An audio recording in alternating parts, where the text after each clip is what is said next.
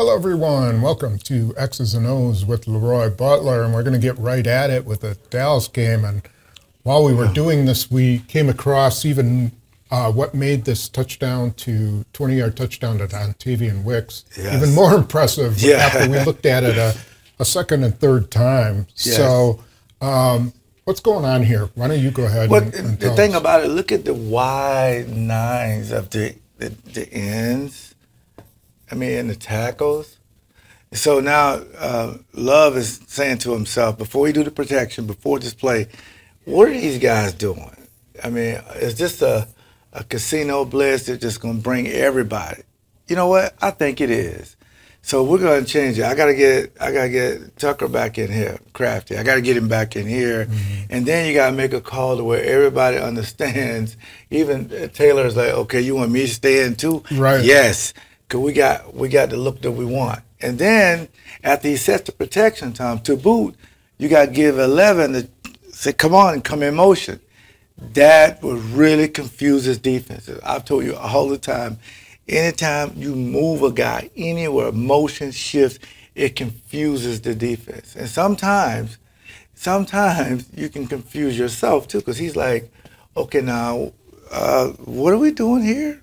And maybe, you know, when you get back, because this is the shortest path to the quarterback, okay? So that's got to be secure. And Jordan had to say, if it is casino, okay, you're going to have a free runner. Yeah. And I got to get this ball off. And I think what he essentially did was, so going into this, Tom, before this call, may have had to take him. Yep. Maybe. But he brings Tucker Kraft here, so, okay, he can do there, and then Tom can focus on this guy, right? Yes. And then Sean Ryan is here in case this guy blitzes. Yep. You know, Myers is here, and, you know, anyway, he's protected against a lot of guys coming. But as we'll see, it didn't work out perfect. Okay. Yeah, because once this, okay, now he was right. You're right. Here's the motion, right? Here's the motion. And now look at these guys. These guys are tucked in, right? But that motion brings them in to switch. You know, so now the outside guy has to cover the inside receiver in theory. So if they don't talk about switching it or whatever, that's where we're going to try to attack. Right. But again, you got to make sure that these guys are on the same page, because now you got 1, 2, 3, 4, 5, 6, 7 guys to block. Yep. And sometimes they can bring just enough guys to just get one-on-one. And here's Parsons out here in that wide nine. Yeah. Again, Jordan is thinking, fine, everything is great, but it still may be a free rusher. So I got to get the look that I want and get it off before he hits me. Is one of the reasons they bring him inside so that he's got to come, they're going to switch off, right? This guy's now going to become Jay Reed's responsibility. Yes. So does this allow him to get inside leverage because this guy has to come all the way over? Is his job to force Wicks outside? Well, or is his job to stay over the top? Like they're going to, since it's a casino blitz, they got to be inside.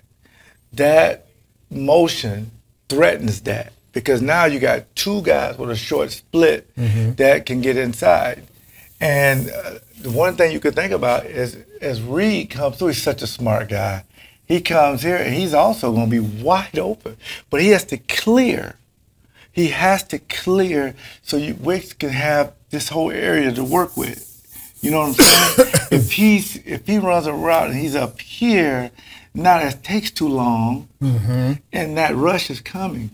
But what he does is he'll come in, he'll clear to give Wicks enough room to hit him and hit that post. And Wicks's job is to get inside of this guy, right? Yes. Not let him get over to here. Exactly. So that he cuts off the middle for him. Because he knows time is clicking. I mean, it's coming fast, so he got to clear that motion.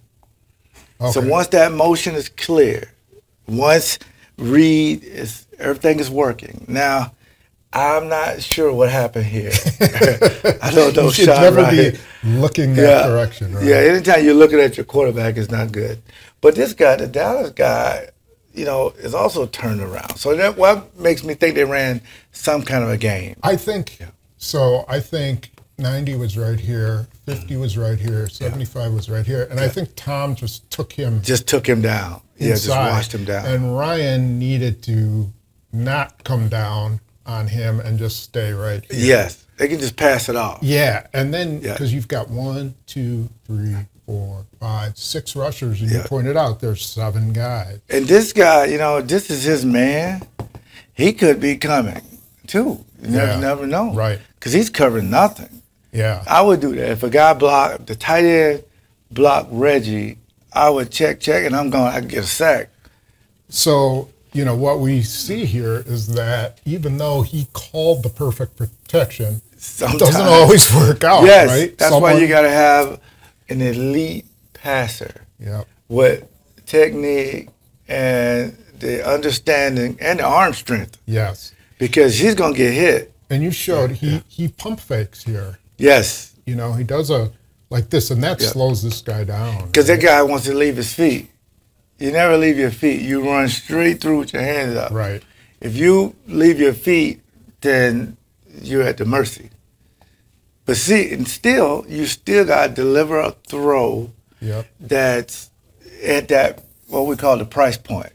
Now, see how perfect Reed route is? Right. He came all the way over here to clear. He's also open. Yeah. But if he was here, it'd be all these guys here. It wouldn't work. Yep. But he cleared it, which is amazing. And Wicks was able to stay inside of this corner. And this is one of the top corners now. 21 for Dallas is a, all-pro corner. So that was it's just a great play call that Matt LaFleur just said, wow. And look at the eyes here. He's so good. He don't even need to look at the ball, man. If that was me, I'd have dropped it. But he did bobble it, but he ain't. This is one of the top corners in the league. So, it's just amazing that Wicks is size, speed, hands, everything you want. Man, and this guy was a late-round pick. Okay. I goofed this one up, so we'll come back to this. Okay, so now we're going to defense. Yes. This is what you really want. Okay, so what we got is short third down, and the Packers pretty much know where this ball is going to go. You don't see it over here, but CeeDee Lamb is running. This is Brandon Cooks. Yes. Okay, so Savage is there, and it looks like he's covering him, right? Yeah, and the thing about it, Dak, is like, is it a blitz? Is it a blitz? Oh, it's just a 5-man pressure. I got plenty of guys. I can go through my protection. But here's where having a number one receiver can hurt you, Tom. The ball should obviously go here. Right? But he's so locked on to CeeDee Lamb, who's coming in right here. And 26 knows that, too, through his film study. So the ball should go here. Look at this space. Yeah. But he's so locked on because remember early in the game they have some discussions about throw me the ball, I'm open or whatever they were saying. And because he had pretty good protection. Good protection. Just stay there and he's got a guy who's about to make it run free. But sometimes your mistake can cost the team because you're so locked on. Go through your progression. Remember Jordan Love, 5 interceptions, trying to squeeze it into Watson, trying to force it. Now, who's ever open getting the ball, and that's the reason why he's the best quarterback to the last, 8 games. See, look at that. That's where he thought the ball was going to go. Great read by 26. And again, let's go all the way back. Remember at Minnesota, Kirk Cousins threw a pass right to Savage. He dropped it. So this whole time, he's been thinking, I got to get an opportunity to make a big. This was such a big play because he let you know that if you're going to try to force the ball to your number one guy, it can hurt the team. Right. Or you could double clutch it and throw it back to Cooks, but he didn't. It was 20-0 at the time too, and there's 2 minutes left in the half. So. And another reason why this was big because you missed the field goal to go up 21-0. Yeah. 20-0. Extra point. Yeah. Extra point. 20-0. Teams score 3 times, then they can go ahead. But This play puts it out. He say, "Mom and Dad, I'm coming home." Yeah, he takes That's it amazing. to the house. Yes. I think we have. Oh, I thought we had one more look, but we don't. It was really a Yeah, look impressive at play. 59. Said, "We're going for one." Yeah. Okay, we're good. Don't need to go for two. Okay, And so another one. Any movement. yeah, they love that motion. Any movement, it confuses these guys. Look, he's about to take off. He may not have gotten a call. The safeties are not even ready to rotate. And look at the short split. Yeah, See, they don't know if these guys who does a great job of run blocking, they don't know if these guys are run blocking. They don't know if it's a play action. They don't know anything. They just know this guy right here is on fire. So coaches are just at a brilliant play calling because now they had the Dallas defense guessing. yeah, And that's when you got them. yeah. I'm a little confused. This is a linebacker. Why he's coming out? I guess that would indicate it's probably a zone because, or is it? Man, he wouldn't be on Jaden Reed. Well, the man, corner man. blast stayed here, so it's some kind of zone. Okay. So when but look how deep the corner is. The corner is, 15 yards deep? Yeah. And this guy he's locked in on, this is a run play. They already got their mind made up, this is a run play. Okay. So, but see, go all the way back and you look at Joy Love, who is by far one of the best at his ball handling. Even on the runs, on the runs, he carries his fake out. Mm-hmm. For safety, that puts a lot of pressure on safeties because we don't know if he has it or not and what's going on. And we just need you to take that one step. A guy's already on top of you. And that's the reason why these plays are so wide open. Yeah. Okay. Now, you see, you look at this. Now, when Reed comes to overtime, the reason why I love this guy, he never loafs, man, whether he gets it or not. You remember last week when he kept running that cover two and Love hit him and he just kept against Chicago, he just kept going. You never know. He wasn't supposed to get the ball, but when you hustle, good things happen. Right. This would have been the opposite side. He caught the ball here, and then he came all the way through there. So, yeah, you're right. Yep. Now, Bo Melton is like, hey, listen, I don't know if I'll get it or not, Right. but he has to clear. So Dobbs can get this open. He has to clear. Both of these guys got to get out of there because, again, you got to rush. You don't know what kind of rush is going on now, but now you got a guy, Michael Parsons, who beats 50. Badly. And we'll get back to that. Yes, we'll because that was key in this particular play. Yeah, and Dobbs is occupying this guy to some degree, right? Threatening him to come deep, and then he's threatening deep. And so this is just a big clear-out play, right? Yeah, they're man-to-man. If it's man-to-man, you can run you could hit him with that corner route. There, it should be wide open because these guys are going to be gone. But this guy, he don't know. He's just taking off sprinting. I don't understand how you can have two guys there doing nothing. I just because they have no work. You got a tight end up there blocking, one guy off. They're just wasted guy because you could push the safety over to cover the 7, and he can go to the middle. But they didn't do Maybe he that. was supposed to. I don't know, but based on this, I don't think so.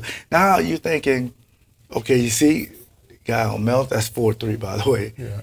And you got 11, who's been on fire. I mean, the guy had some big games, and that opens up for Roman. He catches it and turns it up.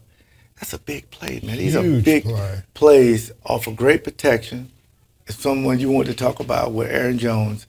But if you don't get the protection, these plays don't work. But if you run it, you don't need an all-pro receiver to run what the coaches are putting in to get the best stuff. This is some good stuff. And there it is right there. This first shows Zach Tom is overreaching on. Yeah, his feet are too wide. Yeah, too wide. And look how off balance he is. He's lunging at Parsons. Because normally Parsons was a speed rusher, but this time he went inside. I'm telling you, if you go back and watch the tape, you can say, Michael Parsons didn't have a very good game. Tucker Kraft had the worst possible day he could blocking him. I mean, he just couldn't block him. But, Elton Jenkins had to do that tackle of him. He beat Zach Tom here. I think that's even more impressive that he was beating blocks, but they still managed to complete plays and have a big offensive day. So they had a plan for him. Yes, they did. It didn't always work, but Jordan Love made it work.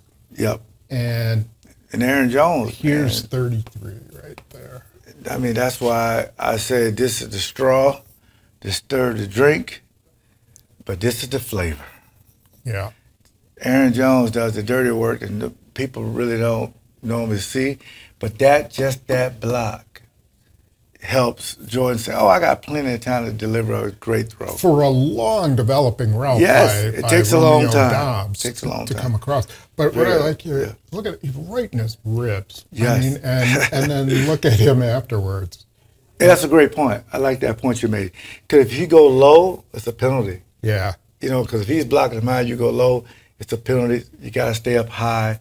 One of their best players. And I had a photo, but I forgot to put it in here. But he's after he takes this hit, he's bent over, and you see, Love completing the pass. Yes, I saw that. Yep. They played a very physical football game. All right. Well, that should do it. We have some others that we can look at, but I'll be here all day. So, well, it's a good game plan. I think this gives you a pretty good idea of what went happen. Yes. And we'll see how they can apply that to San Francisco, and we'll analyze it when we get back next week. Yep. So I hope you enjoyed it. I want to thank Pick and Save, of course. You can actually get my award-winning vodka everywhere there's alcohol and every Pick and Save a Metro Market. Of course, download Leap 36 podcast, please. And again, if you're looking anywhere in the South Milwaukee area, please visit Terzala Brewery. Okay, and we'll see you next week after the 49ers. Go Pack.